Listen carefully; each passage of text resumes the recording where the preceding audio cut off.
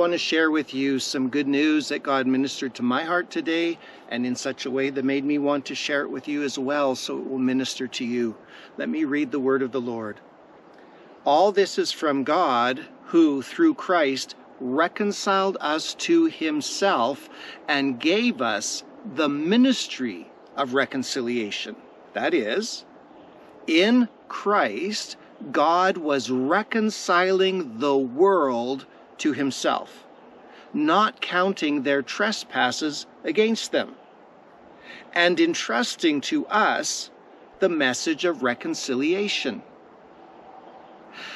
As I was reading this morning, starting to pray it through, God uncovered it so I could see something I hadn't noticed before, and that is that Paul is using two parallel phrases and they rhyme. I don't know if you've heard me say this before, but in the Hebrew mind, they often used the rhyming of thoughts, parallel thoughts, so that the thoughts rhymed, not the words, the way we're used to it, but the thoughts rhymed. They were kind of repeating the same thing for emphasis. So, in this one sentence, Paul says the same basic thing twice, but in a bit different words, so the sense of it would become all the stronger to us. So, he's telling us that all these things that he's writing about in his letters, about the salvation we have in the Lord Jesus Christ, it's all from God.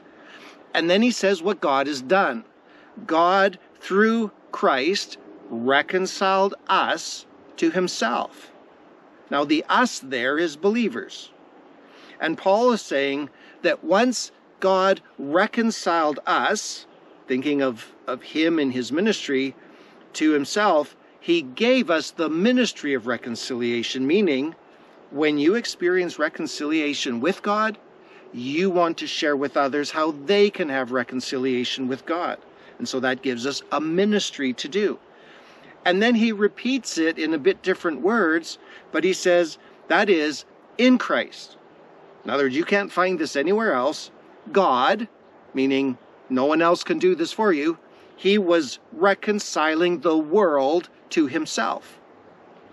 Now, the world there doesn't mean every individual. It means, in contrast to the Jewish people who had reason to believe that the Messiah might come for them, the New Testament says, no, he came for the world, and he came for all nations.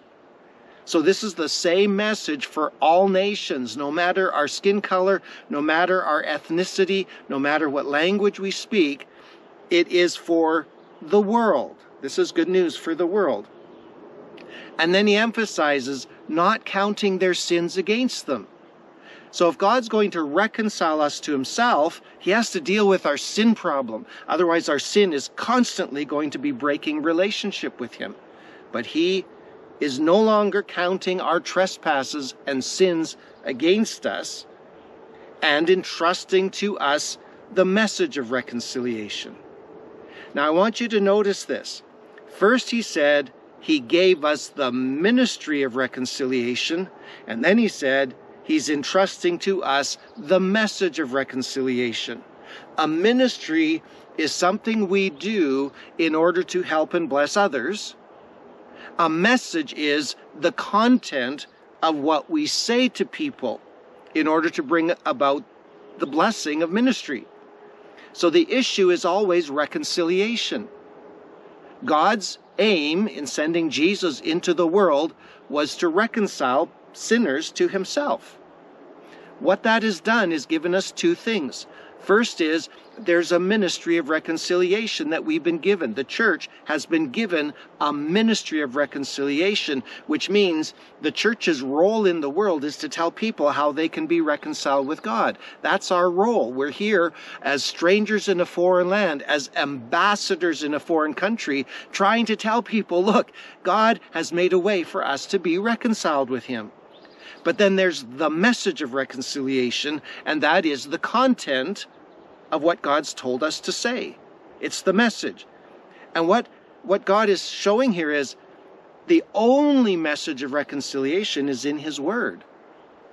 The moment we say there are some sins in the Bible that don't need to be reconciled, that's not the message of reconciliation.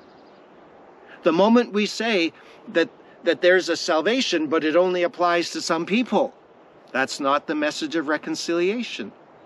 So when we say we have a ministry of reconciliation where we have a role to help people be reconciled to God, and then there's a message of reconciliation, we have to make sure all of that comes from the Word of God.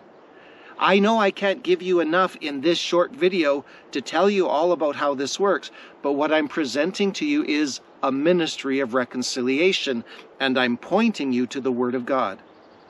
You can find in the Word of God everything you need to know about how to be reconciled with God. That is my ministry to you, to tell you this today, that you can be reconciled with God. The message of reconciliation is in God's Word. It's in there. You can't change it. You can't take away from it. You can't add to it. You can't apply it to some things differently than others. There's one message of reconciliation, and it's in the Word of God. I'm going to share in the description a few links that will help you explore this yourself in the Word of God, and some articles that explain it better. But my point to you right now is, do you hear in your heart that God has done everything you need for you to be reconciled with God? If you do, tell God you want it. When Jesus came in his ministry, which was a ministry of reconciliation, he said, "The time is fulfilled, the kingdom of God is at hand, repent and believe the good news." What he was saying is, people, right from the start, even before you understand it all, if you know the time that God promised in his word to send a Savior into the world, that has been fulfilled. And now the kingdom of God is near to everybody. It's here, available to anybody. And it's through repentance, which means changing our minds about our sin so that instead of loving our sin and wanting to indulge it, we start to hate our sin and we don't want to walk that way anymore.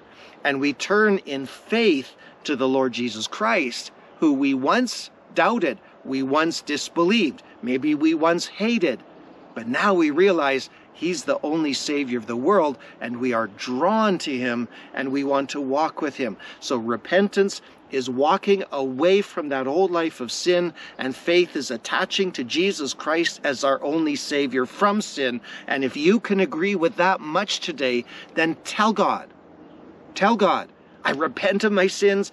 I receive Jesus Christ as my Lord and Savior. I believe in my heart that you raised the Lord Jesus Christ from the dead, and I confess with my mouth, Jesus Christ is Lord, to the glory of God the Father. That's all I can share today, but consider that in God's Word, his people have a ministry of reconciliation to share with everybody. And we have a message of reconciliation, which is the gospel, the good news about the Lord Jesus Christ. It's all here. It's all in the Word of God. There's Christians all around who are willing and eager to share that with you. So find out if you have a Christian in your life who knows this. You ask them, have you been reconciled with God? And if they say yes, ask them, show me how. And that is offered to everybody.